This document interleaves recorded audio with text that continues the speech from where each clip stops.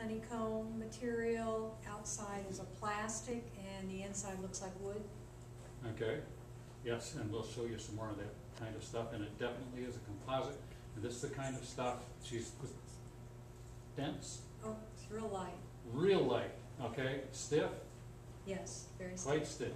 She's got glass fiber and epoxy on the outside and a honeycomb composite on the inside. And we use that kind of stuff on the inside of airplanes to build those structures that have to be lightweight. And, you know, it's bathroom wall or whatever it is. So it's lightweight, strong, stiff structure, and takes a little beating. Good stuff.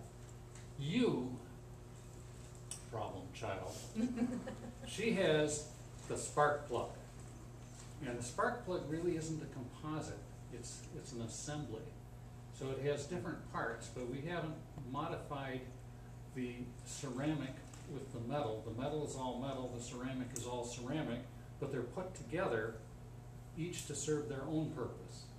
The ceramic is our electrical insulator and behaves nicely like a ceramic, and the metal conducts electricity through for our spark. In fact, there are different metals in there. So actually, you don't belong in any group. But this is a wonderful thing. Do I get to lead? No. You're the exception. Okay?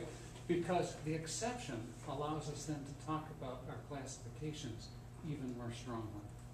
And we have to be a little careful with this activity because we don't want people kicked out of groups because of personalities.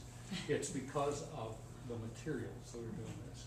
And it sharpens the focus on what is a composite, the polymer, ceramic, and